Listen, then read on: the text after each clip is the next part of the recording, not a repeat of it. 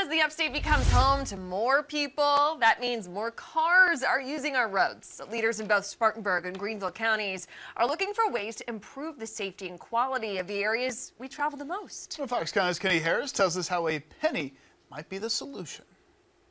Much like with my nose being bandaged up, when my doctor said you needed to treat this, this was a serious problem. We've got a serious problem in Spartanburg County with our roads.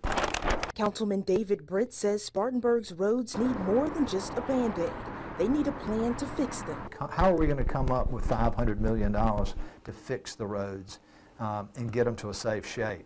And one of the tools that was presented to us is the penny sales tax. Britt says Spartanburg's current penny tax, which paid for the new courthouse and other government buildings, is proof that it works. But that ends in April of 2024, so leaders are considering putting another tax on the ballot this year. 30% of that tax is paid for from people outside of Spartanburg County. The councilman says this time he'd like for the profit to only go to roads. If Spartanburg does move forward with another penny tax referendum, Councilman Britt says they'll target roads that need the most work and get the most traffic.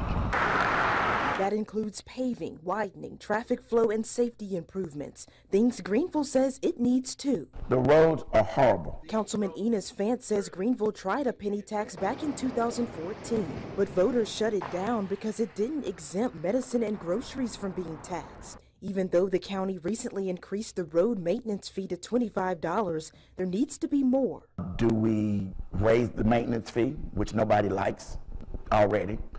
Do we increase millage, which nobody likes?